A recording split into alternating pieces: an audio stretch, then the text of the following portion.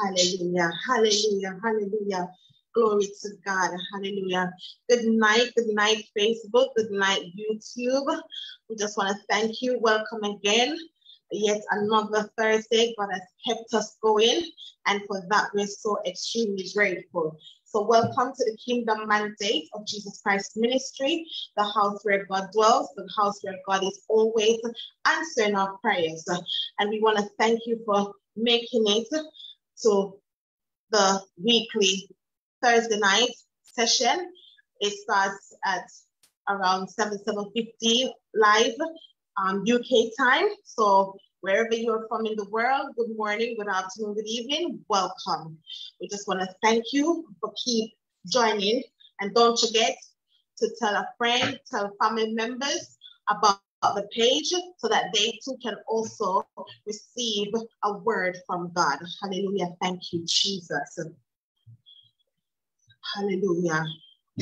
We worship you, Jesus. We thank you, Lord.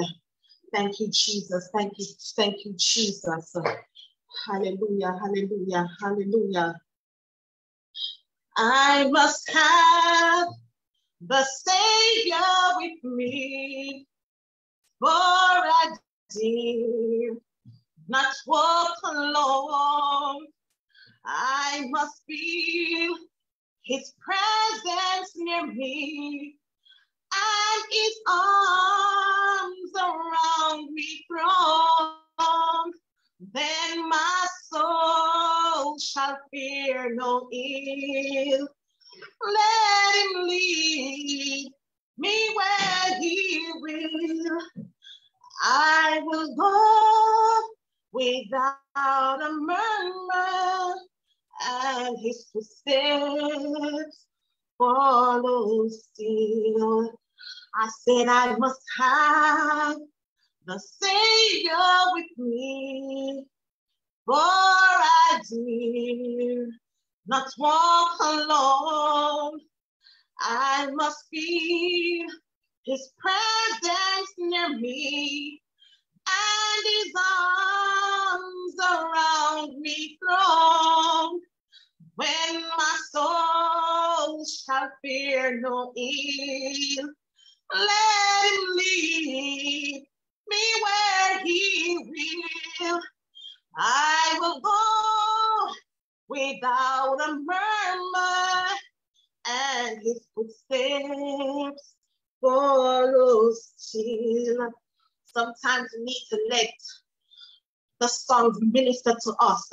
The song says, I must have the Savior with me, for I dare not walk alone. In this season, we need to ensure that we're not walking alone. We can walk a lonely road, but we need to ensure that the Savior is with us when we're walking that lonely road. Hallelujah, hallelujah, hallelujah. So once again, thank you for coming. Thank you everyone that's on the Zoom for coming. God bless you everyone on the Zoom and those on Facebook and YouTube. God bless you all. I promise I won't keep you very long tonight, but you shall, if you open your spirit, open your mind, receive a word from God. Hallelujah. So tonight our topic is, what is your revelatory experience? What is your revelatory experience? And the scripture reading is taken from Isaiah chapter 40 and verses 31. But they that wait upon the Lord shall renew their strength. They shall mount up with wings as eagle. They shall run and not be weary, and they shall walk and not faint. Hallelujah, hallelujah. I know this is a perfect scripture that a lot of pastors minister on, and they might use it to encourage believers or encourage anyone that may be going through certain situations in life, certain trials in life, that they need to wait upon God, that they need to trust the process. And I remember when I did last week when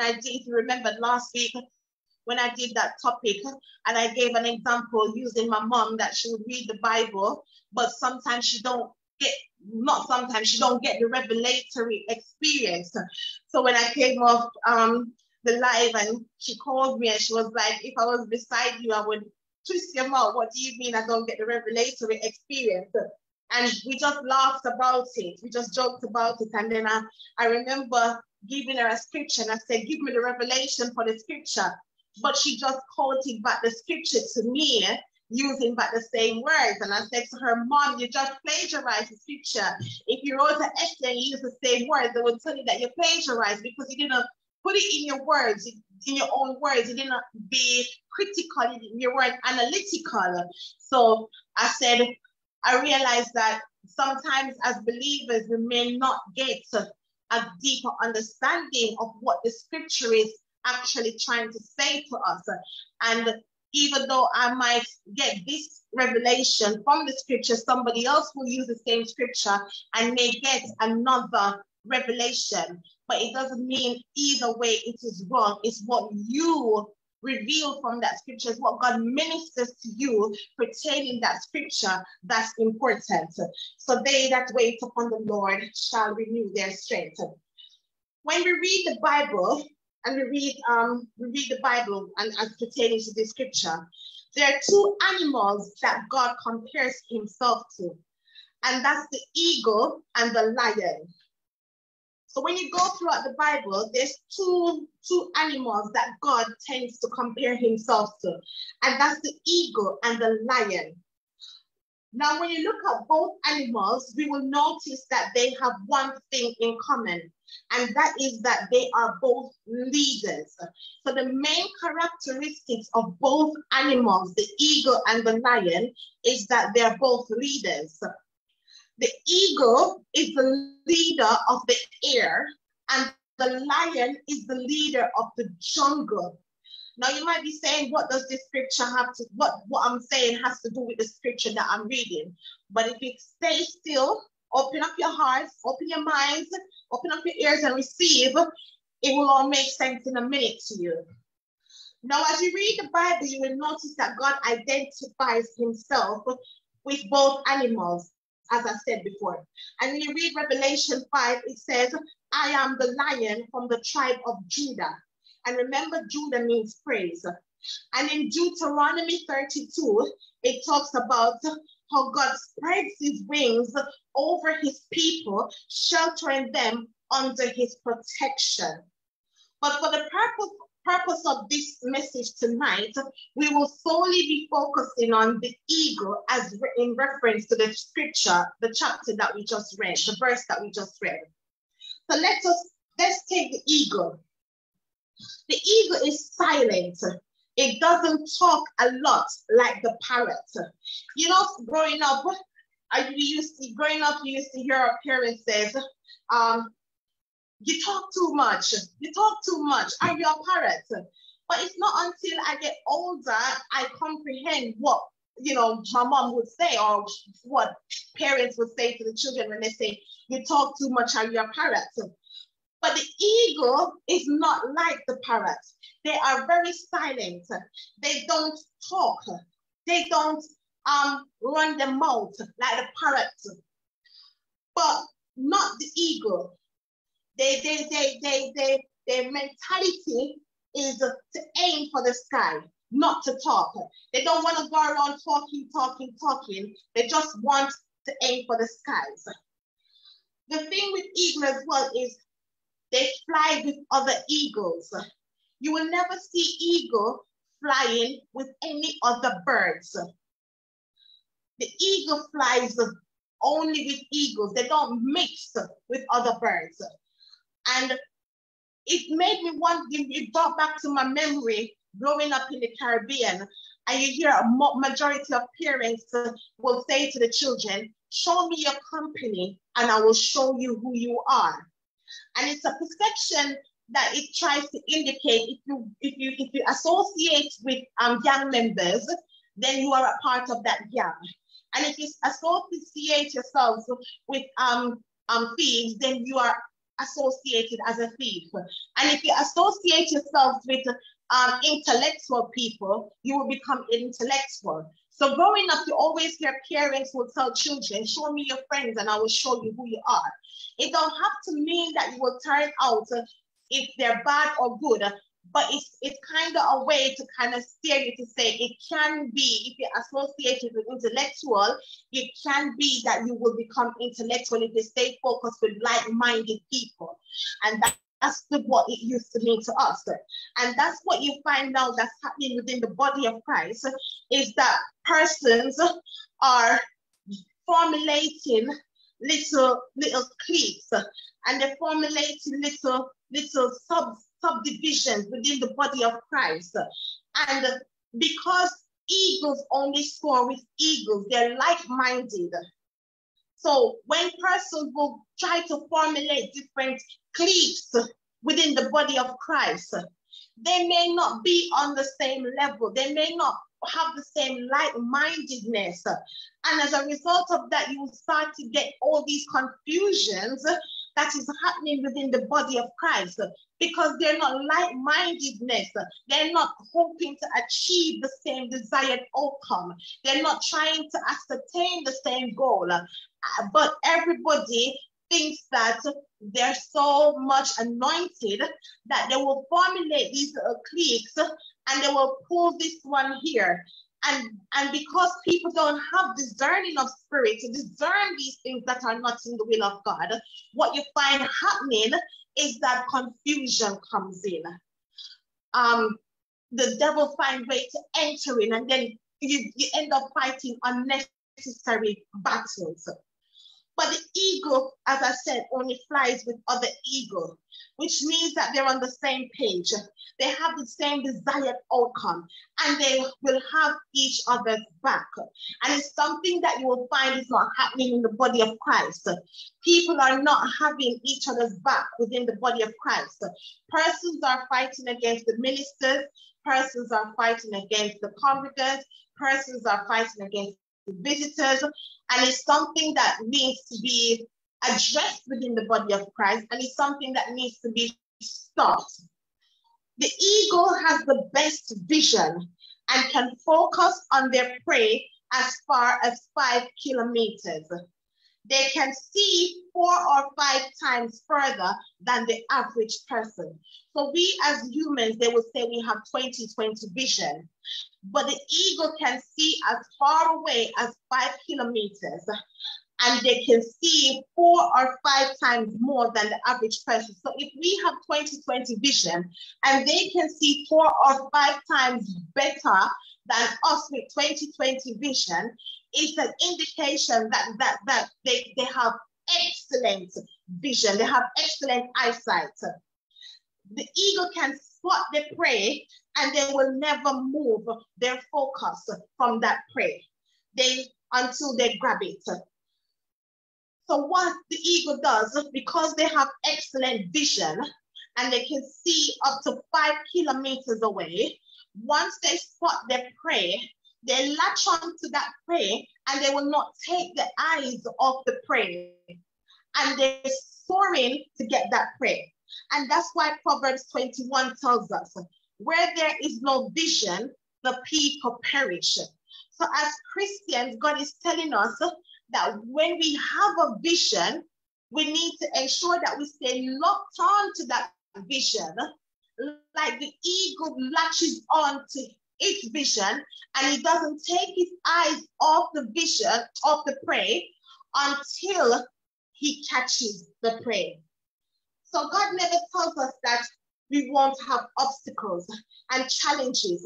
But what God is saying to us is, when trials comes, when obstacles come, when temptation comes, you don't take your eyes off the vision. Don't take your eyes off the goal. Don't take your eyes off the purpose that is about to be fulfilled in your life. But if you stay focused, if you stay rooted and grounded, and keep your eyes on the prize, keep your eyes on the target, don't get distracted with all the gossiping, with all the backbiting, with all the murmuring, but keep your eyes, your mind focused on what you are about to achieve.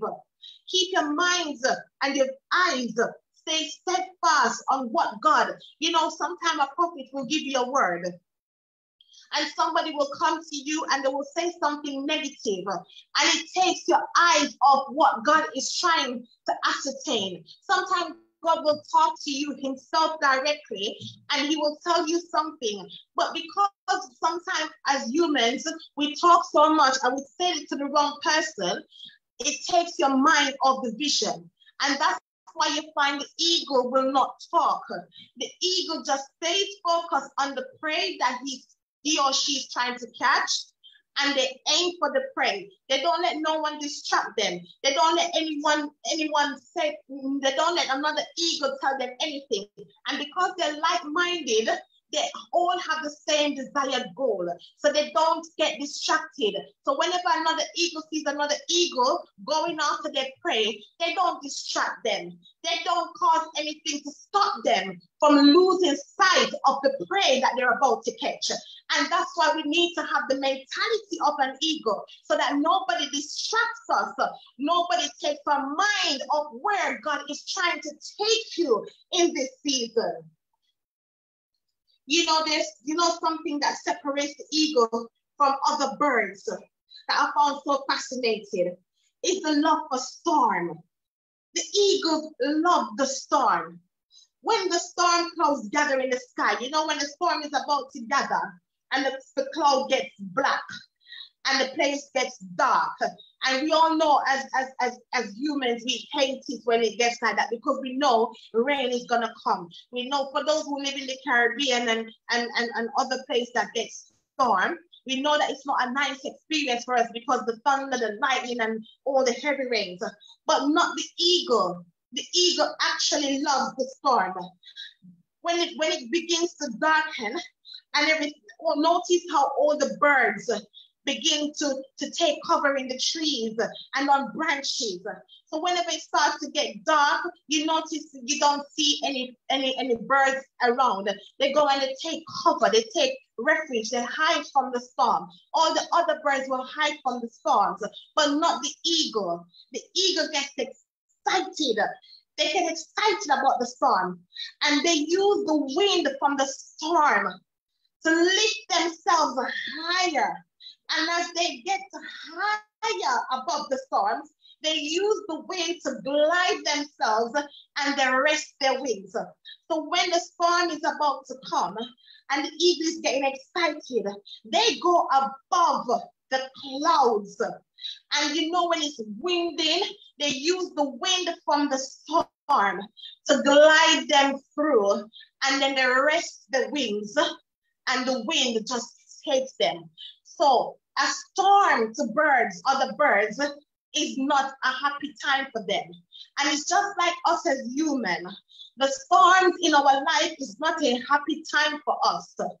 It's not a time that we like, it's not something that we like to experience. But if you just relax, God will glide you through the storm. As I said, the eagle loves the storm. They get excited about the storm. They don't fly away and hide, but they use the storm to their advantage. God never tells us that we are not going to have storms in our life. He never tells us that the Christian walk would be easy. But what God did tell us is that when we start to experience storms in our life, and as humans, our storms comes in the form of financial hardship, it comes in the form of the loss of a loved one, it comes in the form that we can't pay our bills, our house is being repossessed, it comes with people rejecting us. But God never tells us that we won't have storms. But what he started to tell us is that everything is going to be okay. And when we feel like everything is against us, that we should remember that he is there. The songwriter said, one set of footprint in the sand. Oh Lord, why at the time when I needed you the most, you would leave me? And the Lord replied, my precious, precious child, I love you. I will never, ever leave you. When you saw one set of footprint in the sand, it was then that I was carrying you. So what God is saying, you have to, at some point in your Christian walk it is a must that you're going to go through the storm. But you need to stay steadfast. You need to stay rooted and grounded. Where we should remember to stand on the word of God. Because as he said in Hebrews 13 verse 5, he will never leave us, nor will he forsake us. And as he tells us in 2 Corinthians 4, we are troubled on every side, yet not distressed. We are perplexed, but not in despair. Persecuted, but not forsaken. Cast down, but not destroyed. So at some point in our life, we're going to get distressed. We're going to get perplexed. We're going to get persecuted. We're going to be forsaken. The loved one's going to forsake you. A man's going to forsake you. A woman's going to forsake you. Children sometimes forsake parents. Parents sometimes forsake children. But what God says, we will be cast down, but we will never be destroyed. And in order for us not to be destroyed, we need to ensure that we're enduring the storms and maintaining within that wind and let the wind glide us through. We need to remember when we're faced with situations in our life and we feel like we cannot make it, and we feel like giving up, and you feel like all hope is gone. Just keep telling yourself that you can make it, and you can make it through the storm. If you just allow God to catapult you, he will take you above the clouds and let you glide through the storms in your life. Hallelujah. Glory, glory, glory. Hallelujah. But we need to remember, in order for God to help us through the storm, you need to ensure that you are following the biblical principles he has set out for us. So there's no point thinking we're going to go through storms, but we're living in sin. It just makes the storm 10 times worse. You know, when the Met Office issue a storm, they go from they say it's a yellow alert or a red alert, and you know a red alert means danger, danger. So whenever we're in sin, it just means you're now in a red alert. It's not that God will leave you, but it just means that you're going to go through a longer trial period than necessary, because you cannot be in sin and expect God to continue to wallow in the mess, because the Bible said he's not the author of confusion and he's not the son of man to lie. So you're going to go through the storm and he will be there for you if you just follow the biblical principle, endure to the end. And Proverbs 3 says, trust in the Lord with all thine heart. Lean not on your own understanding, and in all your ways acknowledge him, and he shall direct you. He shall direct you through the storm. He will direct you through the heartache. He'll direct you through the turmoil. When the kids are giving trouble and they're going, and you think that they're not following the rules, and you think that they're going down the wrong route, and they're following the wrong set of they're following the wrong crowd. But what God is saying, if we keep praying and we endure the storm, and if we continue to trust him, he will give you the tools required, the tools needed to take you through the storm. You will find rest in the eye of the storm as he glides you along. Don't give up. Don't give up on the storm. Don't give up when the storm comes. Don't get disheartened. Don't get dismayed. But just let God glide you through the storm. You see, as we read the scriptures, but they that wait upon the Lord shall renew their strength. They shall mount up with wings as an eagle. What this is saying to us is not just to say to ourselves or to say to someone, teach me how to wait, Lord, or to let God teach us how to wait. It's yes, we need God to teach us how to wait, but it's a deeper understanding. There's a deeper level that this scripture is trying to show us that will encourage us, that will motivate us for when the storm comes. Because when storm comes, we don't understand what we're going through. We don't understand. And that's why, you know, we used to, growing up, I used to hear my mom say, oh dear Lord, don't let go of my hand. Because whenever there's a storm, we want to give up. We get frustrated. We get fatigued. And there's sometimes, you know, I do it. Sometimes you be having a period where everything just seems to be going up and up and up. And then you stop and say, I haven't had any bad experience lately. I haven't had any bad thing happen.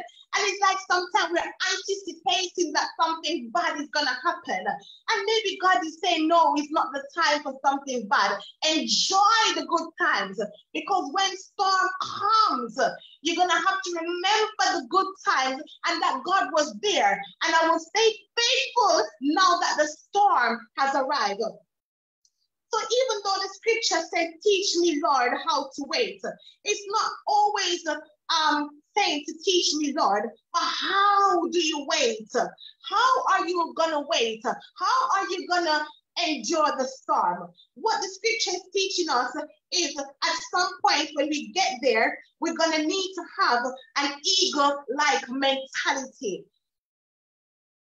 There's something when I read the scripture, I said, and I draw for the encyclopedia because I wanted to know what the revelatory experiences that the scripture is telling me. And it says the average lifespan of an eagle is 70 years. So the average life that an eagle lives is up to 70 years. They have the longest lifespan among all the birds. However, in order for the eagle to reach that age, they have to make some tough decisions. They have to make a decision, and am I going to die or am I going to live? And the ones that choose to die will die around 40 years of age. So the eagles that goes through the tough decision will live up to around 70 years of age. But the eagles who choose not to go through that storm, who choose not to make this decision, will die around the age of 40 years. And the ones that choose will go on to live. They have to go through. And this is what the eagle, the ones that go through the age, that live up to the age of 70, they have to go through a process known as the molting process. So the eagles that live up to the age of 70, they have to go through a process known as the molting process. Stay with me now. It will make sense in a little while. Just stay with me. Don't go. Stay. It's gonna make sense in a little while. You see, by the time the eagle reaches in its 40s, they have long beaks. And they have long beaks and the talons. So by the time the eagle reaches in its 40s, its long flexible beak, its long flexible talons or the claws. So the claws that they use to catch the prey, it becomes long and it bends, and they can no longer grab the prey. They can no longer get food to eat because the prey, the claws, they call it talons, which I'm trying to make you know what the talon is the claws. The claws become bent, so they can't grasp the prey when they go out. And if they can't grasp and catch the prey, it means that they cannot eat. So the beak now, its long and sharp beak also becomes bent. Their vision starts to blur. So the molting process of the eagle, it starts off with the long bendy claws, long beak, the vision starts to get blurry. The feathers become extremely thick. The feathers become thick, it's aged, it's worn out, and it is heavy. And as a result, the feathers begin to start to stick on its chest. The feathers start to stick on the chest, and when the feathers start to stick, it makes it difficult for them to fly. And because the eagle, the feathers are aged and it's worn out, You know, when you buy a shoes and you wear the shoes so often, the shoes become worn out. The shoes can't take no more. And some persons, they may love the shoes so much that they will take the shoes and they will take it to the shoe shop. Oh, I forgot the name. The shoesmith, and they will put on a new bottom on it because they love the shoes so much, or the heels, and they will tip the heels because they want to keep the shoes. So the eagle, the feathers are so aged, it's so old that they can't use the feathers to fly at high altitude. And this is where the eagle has to make that very important decision of his life: to die or to go through a very painful process of change. And for those eagles who chooses to go through that painful process of change, they will fly to a mountain top and it sits on its nest. The eagle then proceeds to knock its beak against a rock until it's plucked out. So to go through the molting process, the start of the molting process for the eagle is that they have to fly to the top of a mountain and they have to sit in a nest and they have to hit the beak on that rock until that beak comes out. So imagine how painful it is. The other day I hit my toe on the frame of the bed and it was so painful. So imagine an eagle hitting the beak on that rock is very, very painful.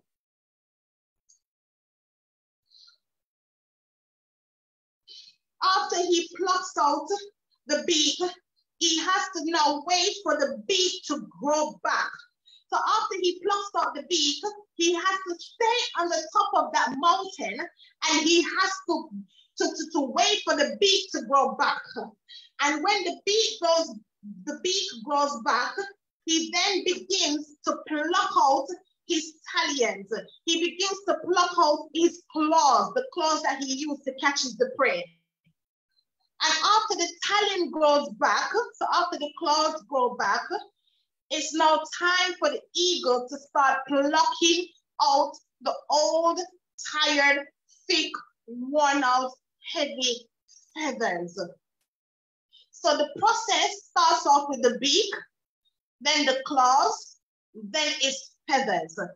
And he has to wait for the beak to grow back before he can pluck out the claws. And then when the claws grow back, he starts to pluck out the feather.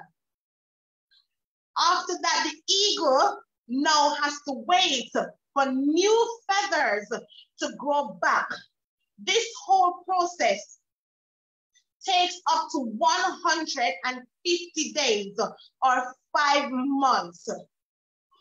But what we need to understand, not all eagles make it through the molting period. Not all eagles who make that tough decision make it through the molting period. Because remember, they're not able to catch their prey. Because if they're in a wilderness and they're in a mountain for 5 months, unable to hunt food, they're not eating for that 5 months. And something notable about the eagle, they don't eat stale food. They don't eat stale blood. They only eat meat that is fresh. So because they can't reserve, like how the ants would reserve in the summertime, you see the ants. And in the wintertime, you don't see the ants because the ants reserve the food for when winter comes. The eagle cannot reserve food during the molting process. So it's like they're going for 5 months of fasting. They're going through 5 months of no food, nothing. And that's why some eagles don't make it.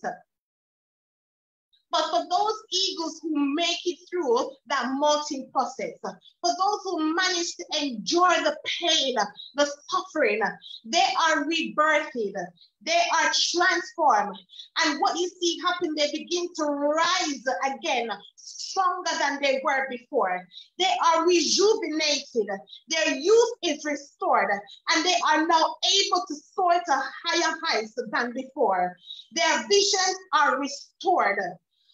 Oh, Lord God Almighty. The visions are now restored.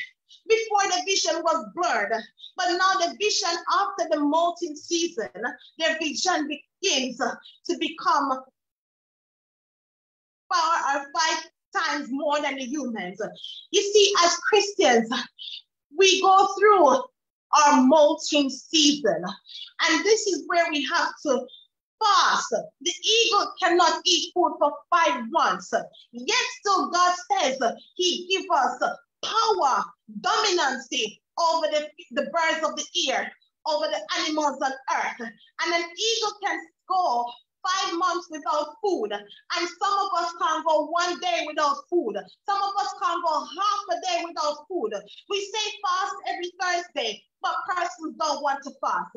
We said you need to fast to draw closer to God, and persons don't want to fast. And then you see somebody with the anointing that will sit down there and go through the 7 days fasting, that goes through the 10 days fasting, that goes through the 21-day fasting, and you will see your Christian brother or sister that go through the fasting period and have their anointing, and God pour out the anointing upon them, and God pour out certain giftings of the Holy Spirit upon them, and you want to be envious of them, you want to be covetous of them, and you don't want to go through that same process that they went through, for God to bless them with that level of anointing, for God to bless them with that gift that they have.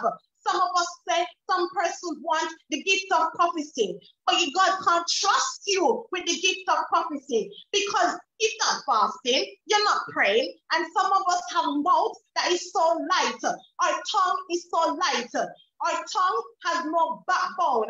We don't know how to talk to persons in the body of Christ. We don't know how to intercede for people. We don't know how to be humble in the body of Christ. We don't let our behavior reflecting home on the street. And some of us, we sit down in our home and we use the most profane languages, and then you come to church and you want to sit down and act all holy and sanctimonious, but God is watching. God is not confused. God is not the author of confusion. You can't sit down and think that you're going to be envious of another person's anointing, and you think that you carry the same anointing. You're fooling yourself. So the eagle has to go through that molting, painful process. And some of us as Christians cannot even go through with no money in the bank account, no food in the kitchen, can't pay the electric bill, can't pay the rent, can't pay the light. We start to get disheartened. We want to give up when the storm comes in our life. And then you want to compare yourself and say you have an eagle mindset. No, no, no, no. Some of us need to stop being a parrot and start being an eagle. When you look at the Bible, there are several individuals in the Bible that went through their molting season. Not because God was punishing them. Sometimes we see persons going through some situations in their life, and we start to make assumptions. You hear that a person is sick, and you start to make assumptions that what did that person do? They must not be living for God. They must do something wrong. You hear that a person have an operation. You hear that a person got evicted. You hear that a person is really, really, really doing bad in their life, and they're going through a really nasty time. And you start to assume that God is punishing them. You start to assume that they don't carry the mantle of God. You start to assume, and then you start to take gossiping and start gossip the person. May some of your tongue catch a fire when you start to gossip about the people within the body of Christ. May some of your tongue fall out when you start to put down people that is going through the situation.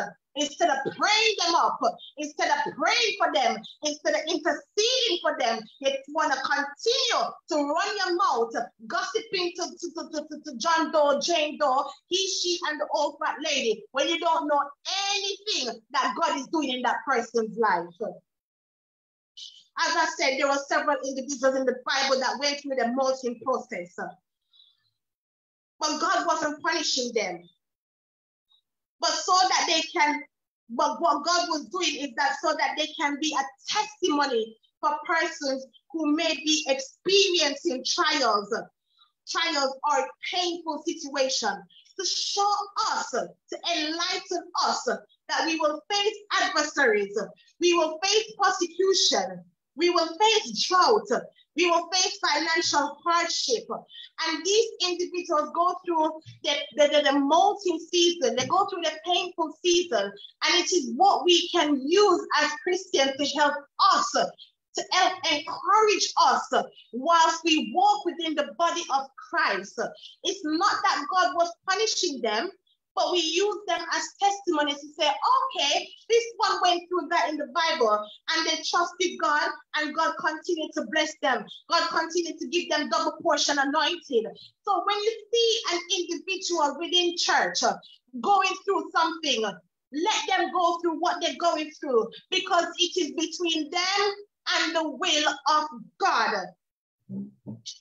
As believers, if we stand firmly on the word of God and trust in him, he will help us to soar to higher heights in our time of destitution, in our time of rejection, in our time of whatever trials and tribulation we may be experiencing.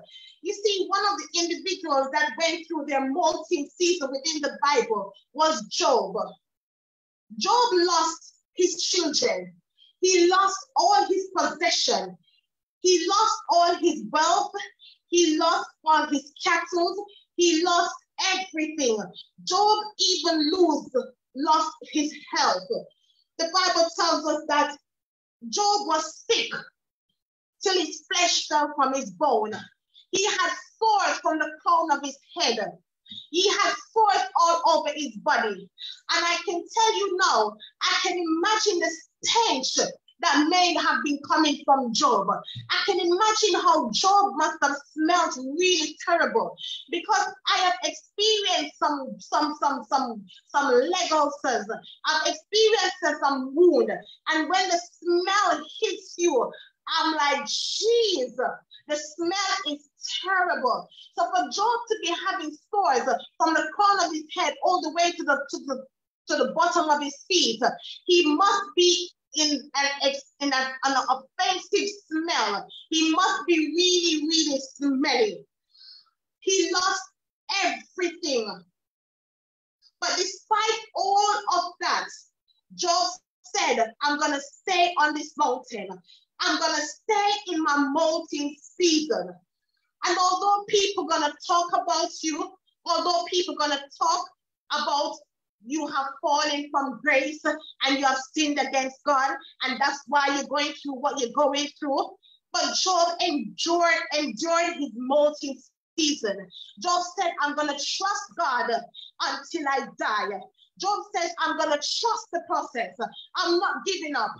And because Job was so faithful to God, Job didn't curse God. When Job's wife told him to curse God and die, Job said, lady, stop talking nonsense. Don't come to me with that rubbish. I will never curse my God, because I'm going through my molting season. I'm going through my painful experience. I'm going through the time. Let me go through whatever I'm going through.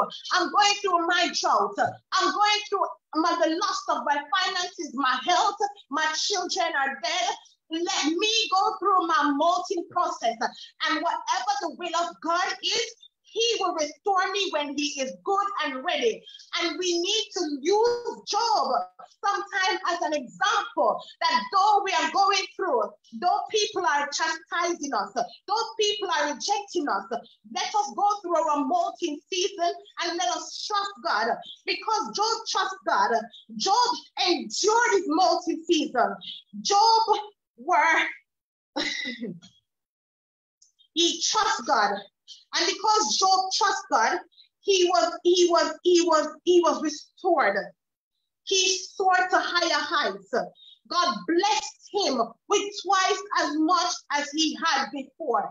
Because Job stayed there and he prayed continuously You know, somebody, you will see Job and will probably say, this is a dead man, you know. This is a dead man. He's just going to die soon. But God restored back Job's health. He restored back his health. God even gave Job back more children than he had before. And God gave him more animals, more everything. He was restored. He had double for his trouble. And I'm encouraging you all today, don't give up. Endure your molting process. Endure your trials.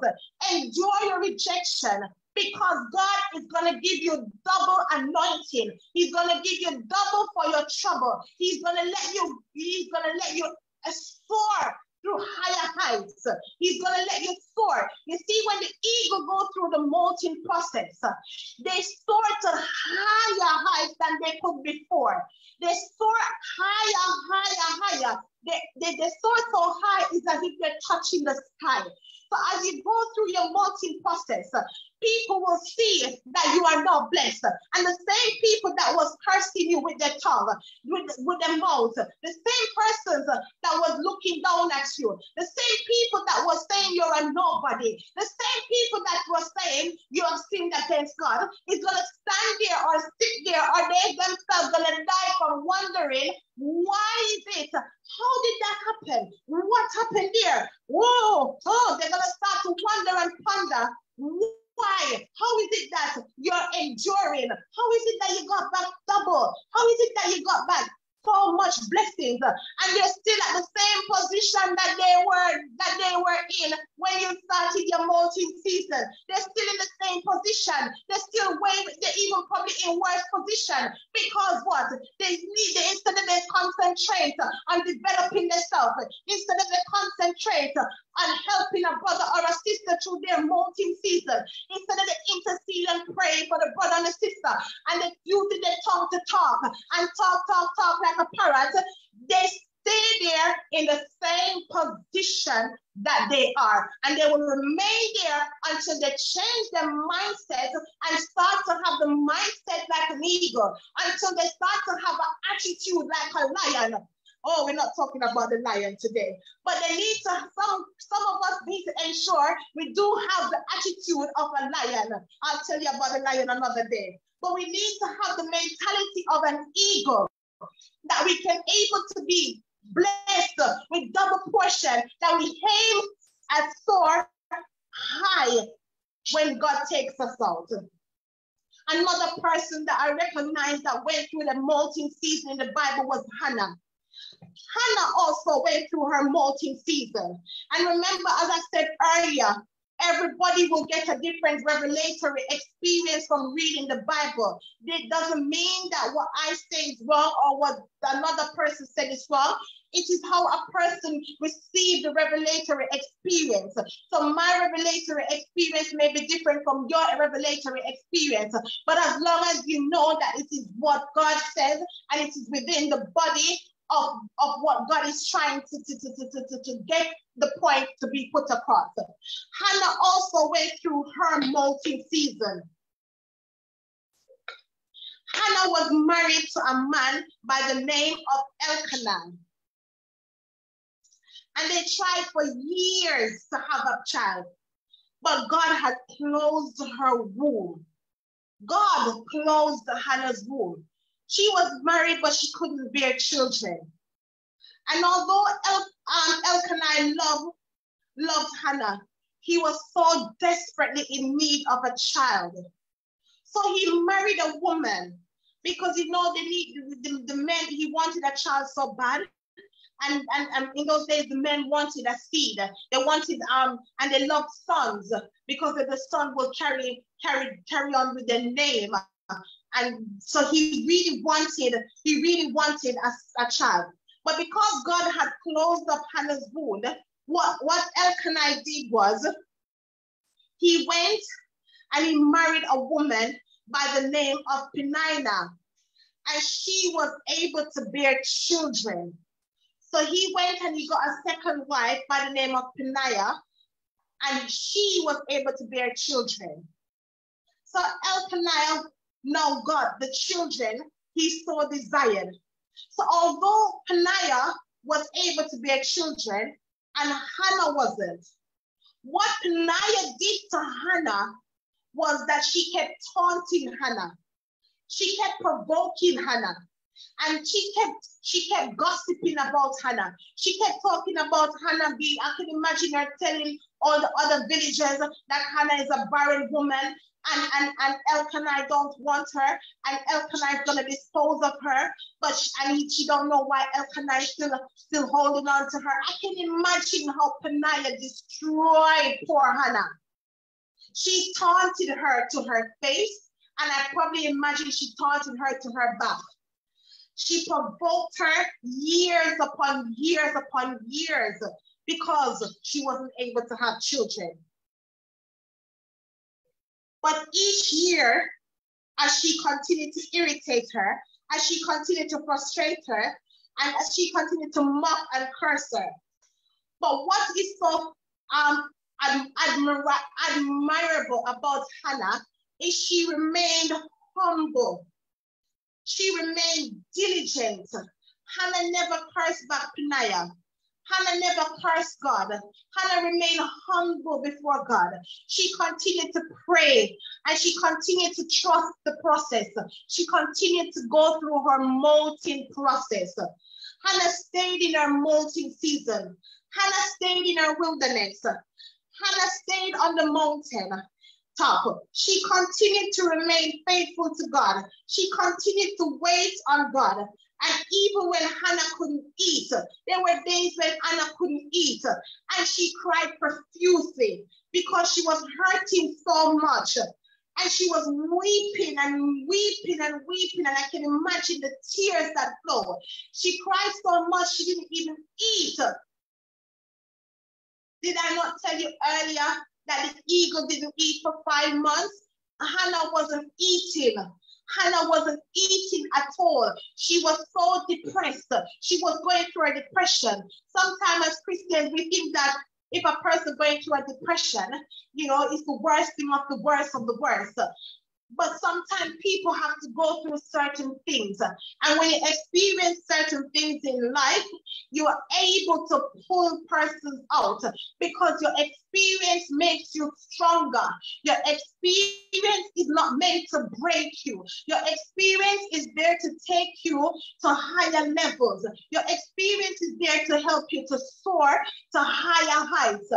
So enjoy your season.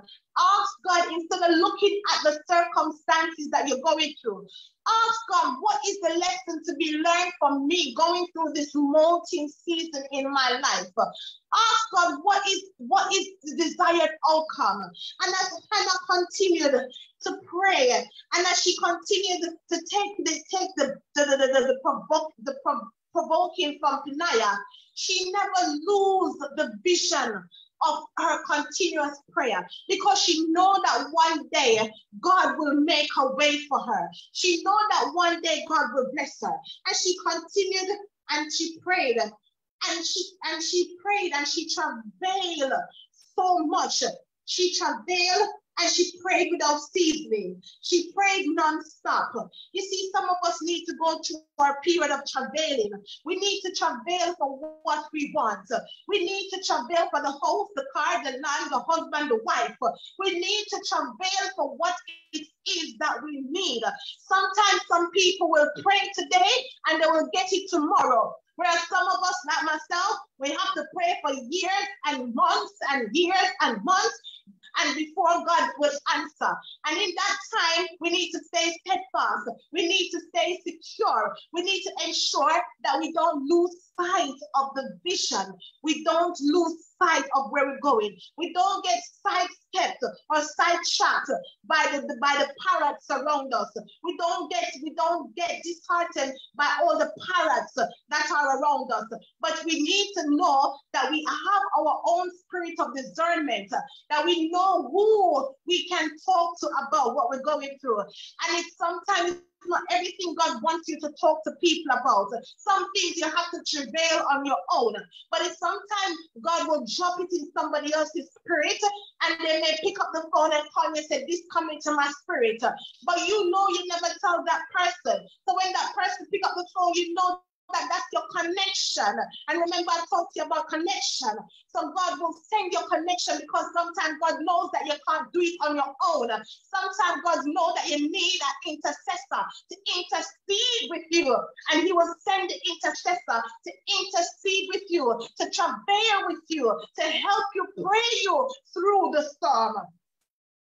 And as Hannah continued to pray, years after years, being in a molting season, God blessed Hannah with 3 sons and 2 daughters. After molting for years and years and never cursing God, never giving up on the fight, never losing the vision, Hannah was blessed with 3 sons and 2 daughters. And one of Hannah's sons was called Samuel. One of Hannah's sons was called Samuel. And the Bible tells us that Samuel grew up in the presence of the Lord. And just as much as how God loved David, God also loved Samuel.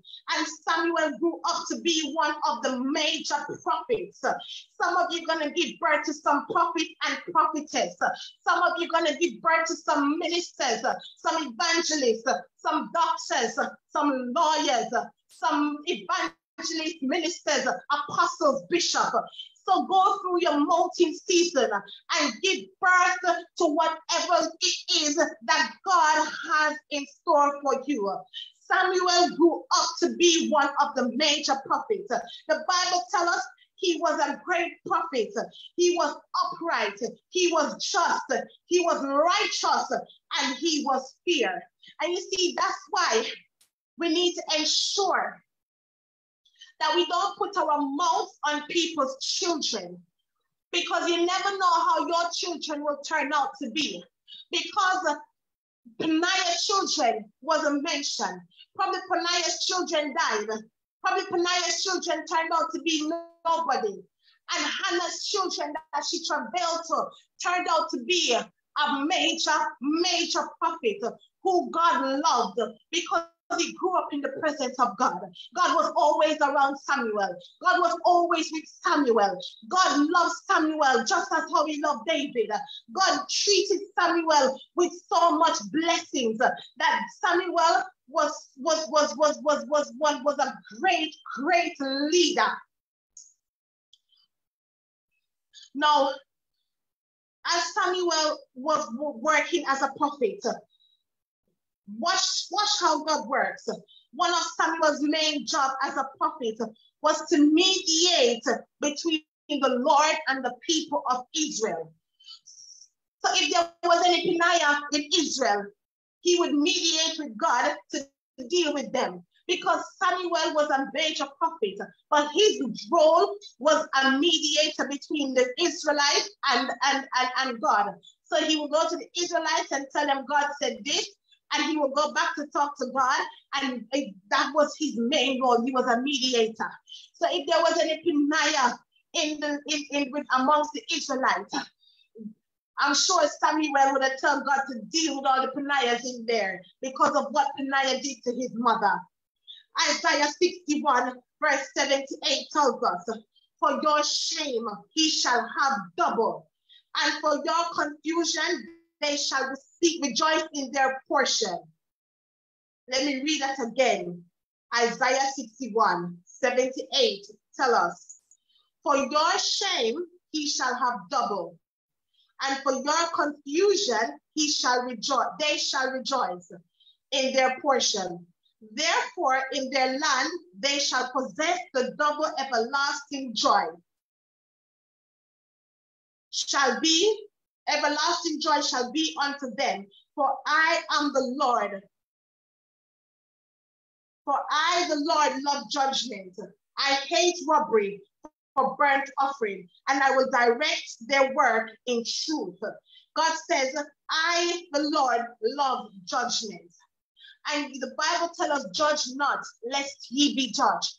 So while some persons will sit there judging the church brothers and the church sisters, here God tells you in Isaiah 61, I love judgment. I love judgment. So as you're judging your brothers and sisters, the Lord is judging you. As you're making assumptions about your brothers and sisters, the Lord is judging you. As you're talking about your brothers and sisters, the Lord is judging you. As you're biting and murmuring and tearing down the body of Christ, the Lord is judging you. So I'm appealing to anyone who is doing this, who is talking about the people within Christ, who is tearing down the pastors, who is tearing down the reverends, who is tearing down the ministers, who is tearing down the church congregants. I'm appealing to you to better change, because God says, I love to judge. I, the Lord, love judgment. And the Lord Jesus will judge you according to what you're doing to his people. Because the Bible tells us, touch not the Lord's anointing. It's not only physical touch, but don't touch them with your mouth. Don't touch nobody with your words. You know, we grew up and say sticks and stones will break our bones, but words will never hurt us. Words will hurt, because when your bones are healed, the words will stay resonated within a person, and they will think about it for years upon years upon years, and they will not forget the words. So when you have your children and you talk bad about your children and you tell your children you're not going to be nobody, those words stick in your children's head. You need to be talking positivity over your children's life. You need to be talking positivity in your life. You need to say whatever it is that you want to achieve. Keep talking positiveness within your life and the life of your children. So for those that want to go on and talk about the church people who want to talk, you know, I'm aware that there may be pastors or there may be persons within the body of Christ that may be fornicating, that may not be living the life that is pleasing to God. It's not your business. It has nothing to do with you. Let them fight out that judgment with God. Leave persons who you think or may know that is doing things that is not within the body, is accepted within the biblical principles set by God. It's not your business. See person's business and leave it alone. God will judge them when he sees it fit and ready. But if God drop it in your spirit to intercede for the person, to pray for the person, pray for them. Help God to change them. You see, I had my problem, and my problem was I too used to be a fornicator. I too used to fornicate, but I had an intercessor who helped to pray me through, that I can say no more sin, no more shame, no more destruction. I'm able to say that I'm living a life that is pleasing for God. And so when God is ready to bless me, he will bless me. When God is ready to catapult me above the storm, he will catapult me above the storm. So for those who want to go around and talk about people, God will judge you. And when you see you're going through the problem, know that is because you put your mouth on God's people. Hannah went through her problem. Job went through her problem. But God wasn't letting them endure those suffering because they were sinning. God knew that they had to go through the mounting process. God knew that the Bible is something that we would use now to help elevate us, to help motivate us, to help us to walk and say, oh, Job had a bad experience, Naomi had a bad experience, Hannah had a bad experience, and I too is having a bad experience, but I'm going to go through my mountain process. I'm going to go through that season where I'm going to stay on top of the mountain, and I'm going to stay in my fasting. I'm going to stay in my prayer closet. I'm going to trust my God, and I'm going to do what God says to do. I'm going to intercede for who God tells me to intercede for. I'm going to see my brother and sister, and if I want to pray them out, and if the Holy Spirit leads me to pray them through, I'm going to pray them through. Stop tearing down the body of Christ. Stop being keeping you got quiet people on the choir, and that one not talking to that one, and this one not talking to this one, and you got this brother sleeping with this brother. It's not my business. But at the same time God is going to judge you. And you cannot be in the body of Christ in the mess and the filth, because God does not like nastiness. God don't like muck. He doesn't want to in muck. He doesn't want to in filth. Don't be like a pig in a swine. Don't be like a pig in the pen, in the mud and the muck, dirtying up and messing up yourself and think you're going to come in the body of Christ and continue to be on top of rostrum, preaching before people. God going to judge you. So those who want to do the lifestyle of fornicating and sleeping with the church brother and the church sister, God will deal with you. It's not for me to deal with you. It's for God to deal with you. And if I see my brother and sister going through certain circumstances, it doesn't mean that they're punished. It doesn't mean they're living a sinful life. Unless they come to you and say otherwise, keep your mouth shut. Don't be like the parrot. Be very, very silent. Be very, very still. Stand still and let God deal with who he needs to deal with. Let God catapult who he needs to catapult. Let God help person through the storm. Hallelujah. Glory to God. God says, for your shame, he shall have double. May your shame be doubled in blessings. May the shame that you endured in your life be restored with double portion of enjoyment of blessings. Some of us, we've gone through rejection by men, by women, by children. But God says he's going to give us double for our trouble. Hallelujah. And I'm just going to leave this with you in closing.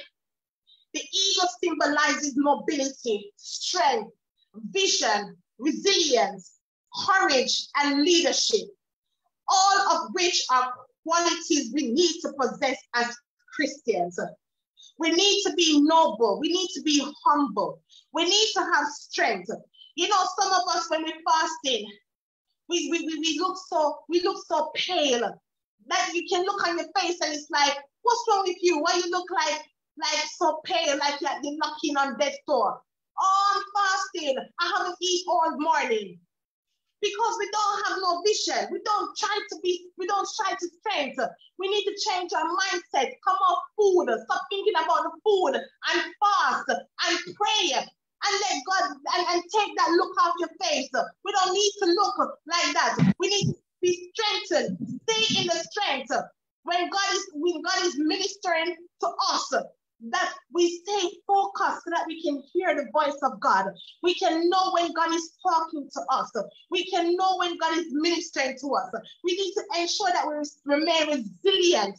We need to stay far from persons who are not walking in the way of God. Because people will tell you things and will lead you down the wrong path. People will tell you things and make you lose track of where you're going. So ensure that we stay resilient, we stay focused, we maintain our strength, we be noble.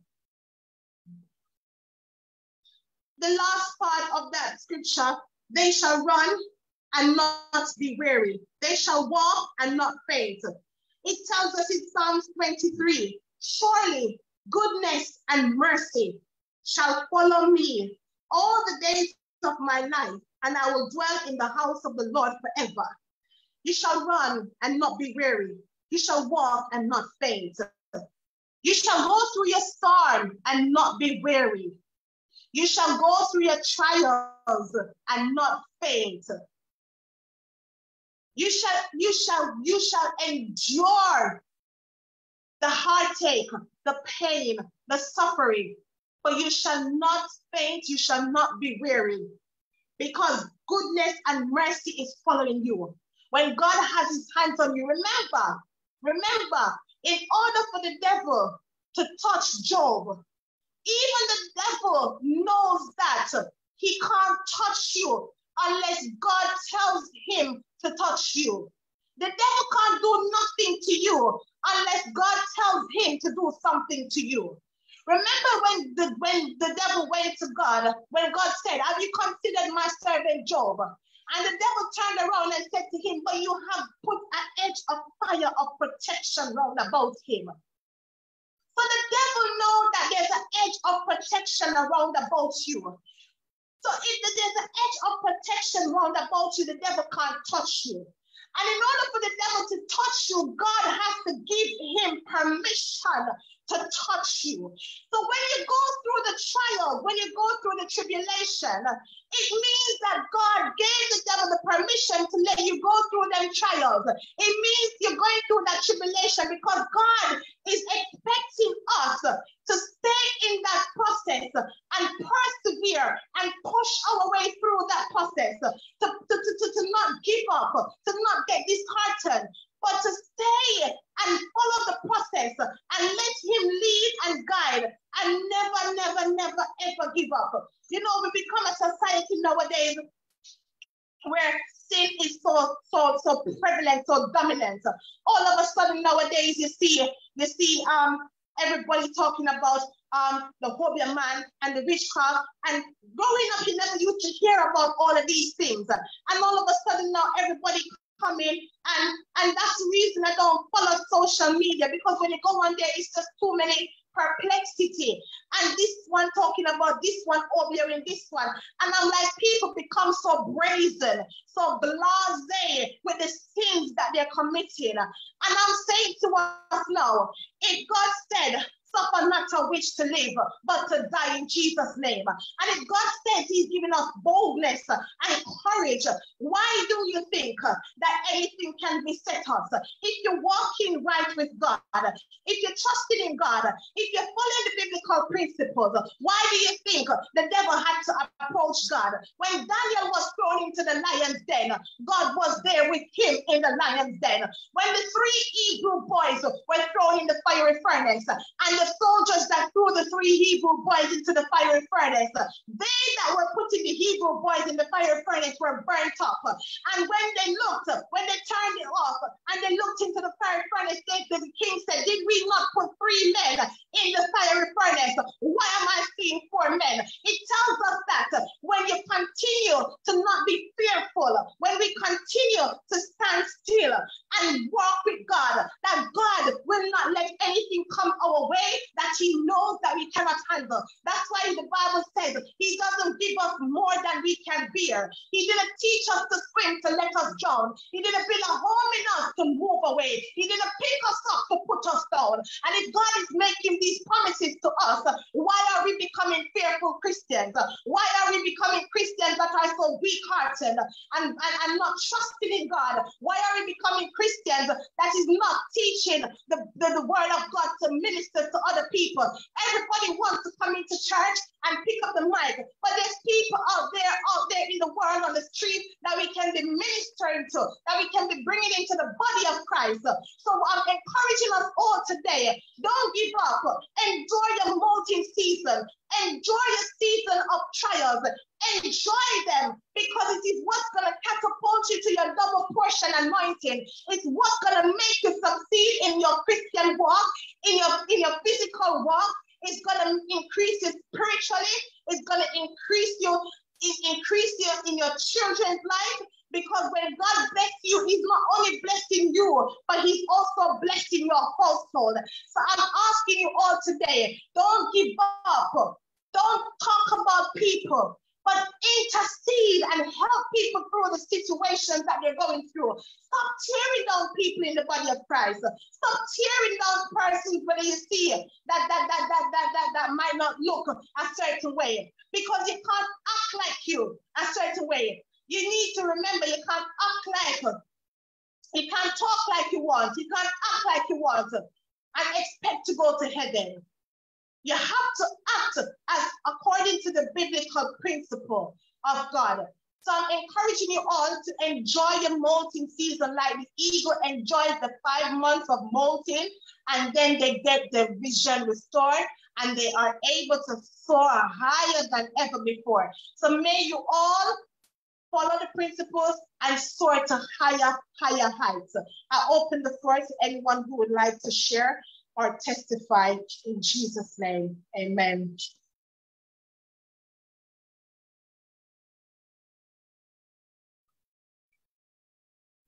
Okay, no one would like to testify, no one would like to share.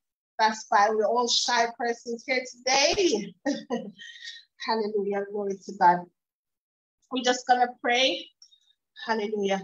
Thanks. Thanks. We give you thanks for all you have done. We are so blessed, yes. Our soul is at rest. Oh Lord, we give you thanks. Oh Lord, thanks, thanks. We give you thanks for all you have done. We are so blessed, yes. Our soul is at rest. Oh Lord, we give you thanks. Hallelujah. Hallelujah, Jesus. Glory to your name, Jesus. We're going to put our children before God tonight. We're going to put our children before the Father. So those who can unmute as we pray for our children. Heavenly Father, we thank you for this day that you have made, that we can rejoice and be exceedingly glad in it. Father God, as we put our children before you tonight, oh God, we pray, oh God, that you will just bless them in their day-to-day lives. We pray, Heavenly Father, that you will just guide our children and protect them from every danger, every toil, and every snare. Father God Almighty, I pray that no weapon formed or fashioned against our children shall prosper. And any tongue, Lord God Almighty, that rises up against our children, may they catch a fire right now in the name of Jesus Christ. Let God arise and all the enemies be scattered from our children. Father God Almighty, you said the children shall lead the way. The children are the future generations. So Father God Almighty, I pray that you will just touch them from the crown of their head to the sole of their feet. Father, our children shall be victorious in everything that they do. Father, they shall not succumb to peer pressure. They shall not succumb to illicit drugs. They shall not succumb to untimely deaths. Oh God Almighty, but Lord, put the fire over them, oh God. Put your fire upon them, oh God Almighty. Oh God Almighty, put on the breastplate of righteousness upon them. Gird the lions, oh God Almighty. Father God Almighty, I pray that when they go to school, that any teacher that tries to frustrate or fatigue them, that Father God Almighty, you will deal with those teachers, oh God. Any teachers that look upon our children and try to suppress them, that Father God, we hand those teachers over to you, oh God. Any bullying, any peer pressure, oh God Almighty, we pray and we cancel every bullying from their lives, and we cancel every peer pressure from their life, oh God. Help them to make the right decision, oh God. Help them to know wrong from right and stick to the right, oh God. Father God, our children shall not be as statistics. They shall not be behind no bars. They shall not be 6 foot under. They shall not be in no gang affiliated activities. But Lord God Almighty, I pray that you cover our children continuously. I pray, oh God, and ask that you release our children's angels and an assignment to cover them when they sleep, when they go out on the road. Bless our children, oh God Almighty. And we thank you for their lives, oh God. And as they continue to grow up to be lawyers, doctors, teachers, nurses, whatever profession they choose, oh God. I pray, Lord God Almighty, that they will be the leaders and not followers, oh God, of this world. But Father God Almighty, you put ministry into our children's lives. And we tell you thanks for their life. And as you continue to keep them in good health, we thank you 100 times over, Lord God Almighty. In Jesus' name, amen. Hallelujah, hallelujah, hallelujah, hallelujah. Glory to God. Glory to God. Just going to put all the pastors, the deacons, the ministers before God right now. All the officers in the body of Christ before God. We're going to pour on Reverend Sophie and all the ministers before God right now. Hallelujah. Father God, we put Reverend Sophie, all the bishops, all the evangelists, all the ministers, all the deacons, all the apostles, Father God Almighty, all the saints of God, we put them before you right now, Jesus. Father God Almighty, I pray, oh God, that as they continue to do your work, that Father God Almighty will make a way for them, that Father God Almighty will strengthen their hearts.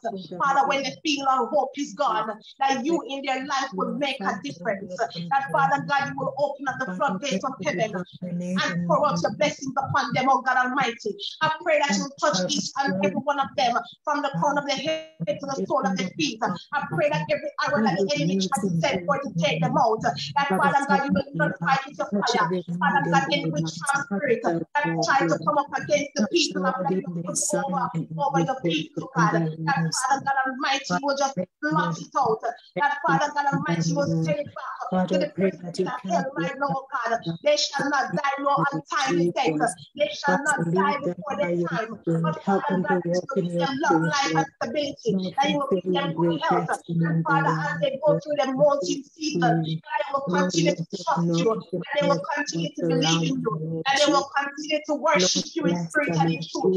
And Father God, for those that have desires to go further with you, oh God, and Father God Almighty, whatever it is, and the resting place, oh God, whatever situation that the ministers or anyone for the price is resting with, and Father, you will tell them sure, and you will see them sure, God, and Father, you are the life within them. I know God Almighty, that whatever strong man is trying to hold them down, whatever strong man is within them, and Father God Almighty will just block all the strong man within them, and you will keep on the walls in front of them. And Father God Almighty, we pray that you will just go through them and take them out of any pit, and anything that put them in, and you will take them out of any bondage, anything that tried to put them in. Oh, break every chain in the life, break every yoke in the life, break every bondage in the life, oh God Almighty.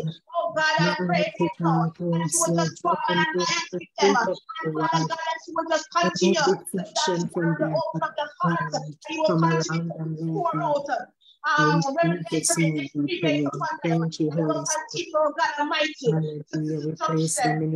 That Father God Almighty will continue to make a way.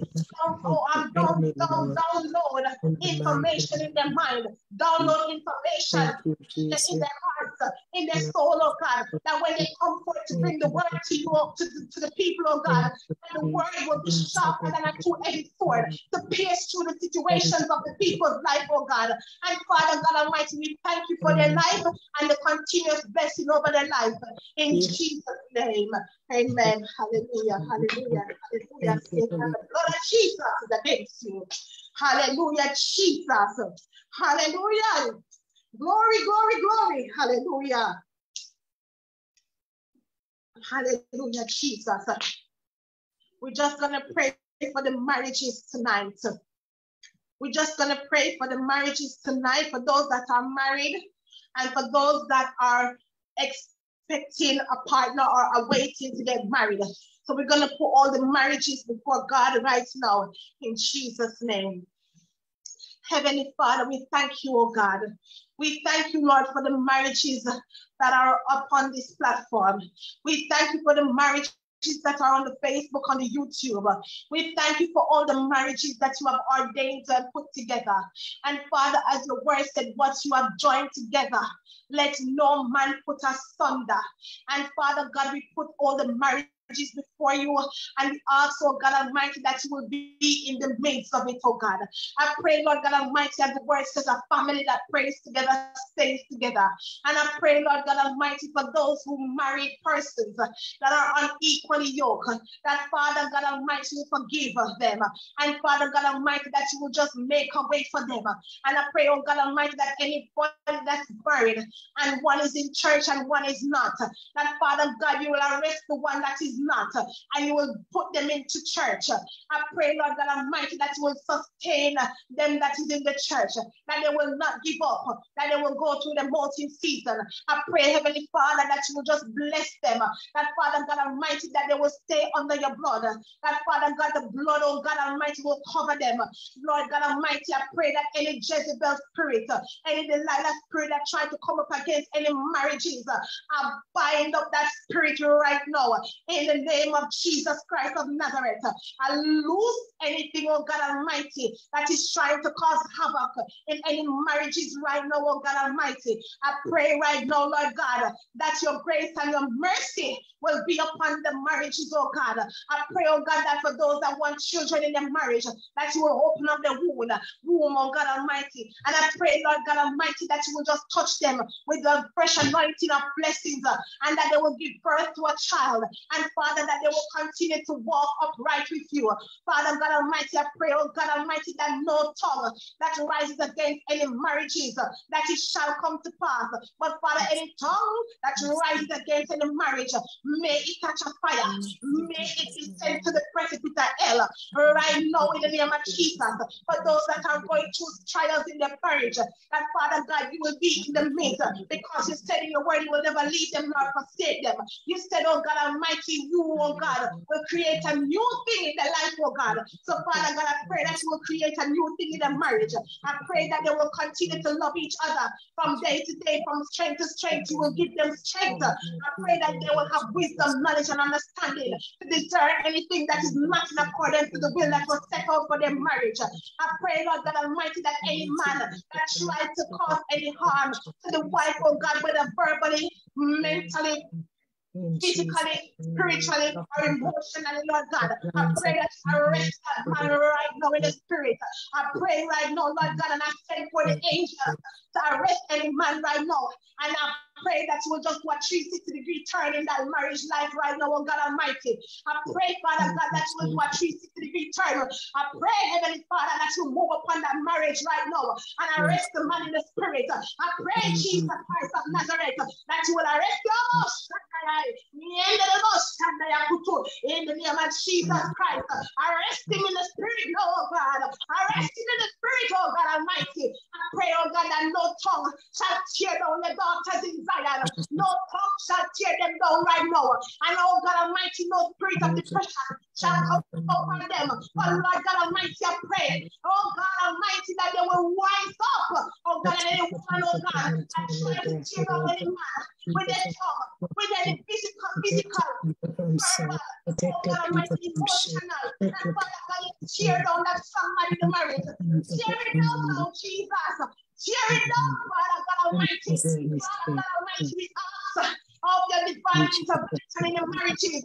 I pray, Lord God Almighty, for your strength, oh God. I pray, glory to God. Oh, glory, glory, glory, glory, glory. In the name of Jesus Christ. I pray, Lord God Almighty, for those that are expecting a significant other. That, Father God, those who are waiting for the significant other. That, Father God Almighty, you reveal to them. And you will bring forth the significant other right now. Father God, I know right now, Jesus, right now, if they need a significant other, say right now in the name of Jesus. And I pray, Lord God, as they travail for the significant other, that Father God Almighty will send for the significant other right now in the name of Jesus Christ. I pray, Lord God Almighty, that you will just bring forth, and Father God, that they will love the significant other, and Father, that they will stay holy and sanctimonious until the day of marriage, oh God Almighty. I pray that they will not yield to temptation, but Lord God Almighty, because we know that when they wait until the married, oh God, that they will get double blessing for the way that they wait, oh God. They will get double anointing for the wait, oh God Almighty. I pray, Lord God Almighty, and we thank you, oh God, and we tell you glory, glory, glory, and we telling you thank you in advance, oh God Almighty, as we wait, oh God Almighty, upon you to do what only you alone can do. In Jesus' name, hallelujah, hallelujah, hallelujah, hallelujah, glory to God. Glory, glory, glory. Rababando shaya. Niende namosundu kutu mande namoshide. Niende kutu masekete rabando shaya. Hallelujah. Glory to God. Thank you, Lord. Glory, Jesus. Hallelujah. Glory, glory, glory. Thank you, Lord God Almighty. Hallelujah, Jesus. Hallelujah, Jesus. Thank you, Lord God Almighty. Hallelujah. Oh, glory to God. Oh, Father God, hallelujah. Oh, we've come to the end of the segment. We're going to say goodnight to Facebook. My voice is gone. We're going to say goodnight to Facebook. Night, night, Facebook. See you all next week.